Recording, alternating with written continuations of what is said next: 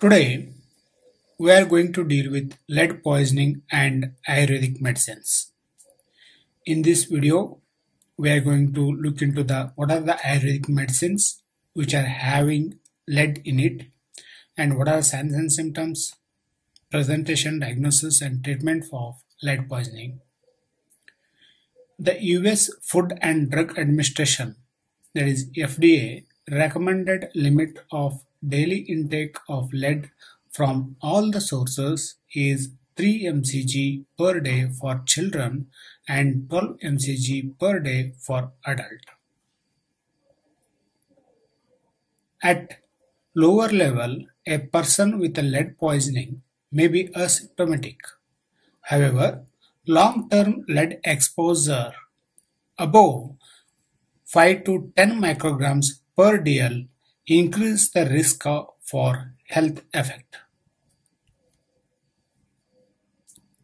Neelanjana, that is PBS, and Nāga, that is PP, are the main source of lead in Ayurvedic medicines. List of few Ayurvedic drugs having lead in their preparation: Vangadi Yoga, Maha Yogaraja Gugulu, Yogeshwara Rasa, Ekanga Veera Rasa, Yogaraja Gugulu, Vasanta Kusumakara Rasa, Chandra Prabhavati. These are the few of commonly used medicines in Ayurvedic practice which are having lead with them. Approximately nearly about 40 to 44 drugs are there which are having the lead in their preparation. If you wanted to have a look on that, the link is given in the description. You can go through that. Coming into the types of lead poisoning: acute and chronic. Based on the duration, these are the two variants of lead poisoning. Sometimes medications may cause acute lead poisoning, and sometimes if it is the dosage is very less and duration is more, then it may cause the chronic lead poisoning. And apart from the medication, so rest of the causes are occupational. So like battery manufacturing peoples, automobile radiator repair, tiles workers, like in ceramics, lead mining and construction works, in for example plastic pipe workers. So they are prone for lead poisoning. Coming into the chronic lead poisoning, so some of the medications as I told earlier, and here so for the chronic lead poisoning, so in the most of the causes are environmental related, like paint. So paint like decorative paints which are having lead in it, and leaded gasoline nowadays is banned, so it's a fuel for the vehicles. So these are the two things which are spilling the lead into the environment.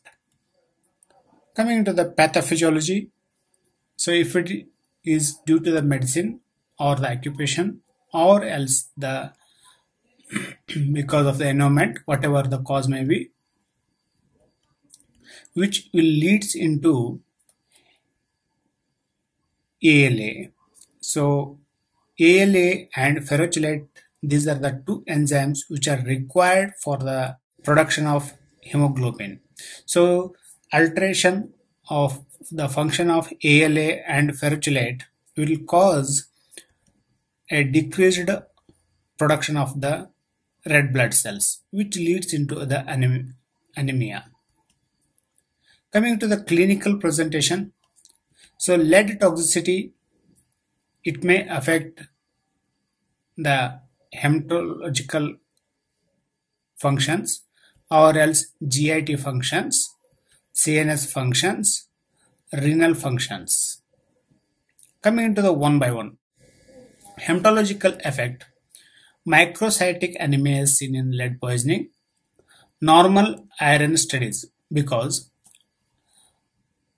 in case of iron deficiency, microcytic anemia is seen.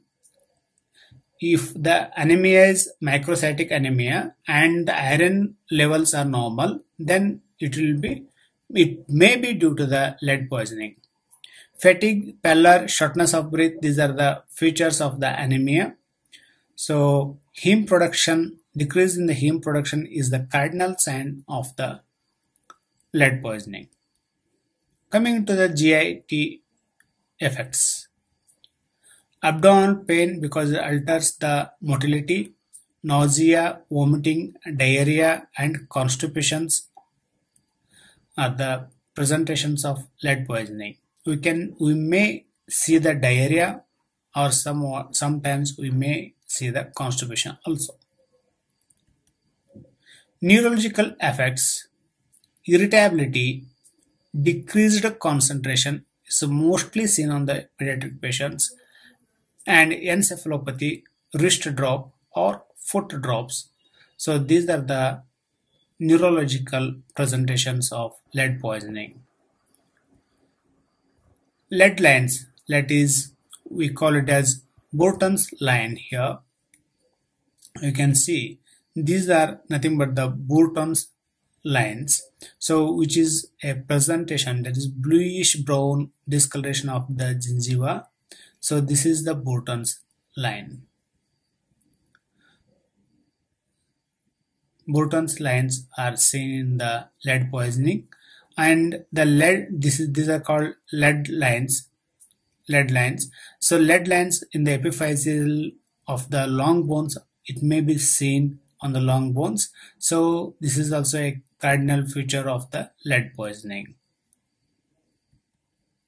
Coming to the renal effect, decreased urine output, Fanconi's syndrome, that is nothing but the phosphaturia, glycosuria, amino aciduria. So these are the presentations of if the renal system is involved in the lead poisoning or lead toxicity. And lead nephropathy may be the resultant of that. Apart from this, sometimes we may see the cardiovascular effect also, like hypertension and risk of cardiac stroke. So for the better remembrance, the signs and symptoms of the lead poisoning can be remembered as with the mnemonic lead, L-E-A-D. L for lead lines on the gingivae and the long bone epiphyses, E for encephalopathy, A for abdominal pain and anemia, D for drop of the foot and wrist. Coming into the diagnosis, whole blood lead level, that is BLL, if it is exceeding more than 12 mcg per dl, we can say it is lead poisoning. Free erythrocyte protoporphyrin, that is FEP, is increased in these cases. CBC shows microcytic anemia with normal ferritin level, that is normal iron level. Long bone lead lines are seen on the long bone X-rays. So with the help of these investigations, we can diagnose the lead poisoning. Coming into the treatment part, so chelation therapy is initiated if the lead poisoning is exceeding more than 70 mcg per dl. DMSA, that is dimercaprol, that is British anti-lamivudine. So ball, if this is said to be a very good chelation therapy if it is exceeding more than 70 mcg per dl, that is severe lead poisoning. EDTA is useful if the lead poisoning is less than 40, and the dosage is 100 mg per square meter of the body surface. Gastric lavage can be administered. Succimer and penicillamine, these are the orally administrable drugs for the chelation therapy. So these two are used when the lead poisoning exceeding more than 70 mcg per dl. That is, Succimer is nothing but the derivative of dimercaprol. So dosage of the Succimer is 10 mg per kg every 8th hourly, Penicillamine dosage is 15 mg per kg per day for 4 to 12 weeks. Here, DMSA and succimer penicillamines, these are used for the severe lead poisoning, whereas EDTA is used for the moderate lead poisoning as a chelation therapy.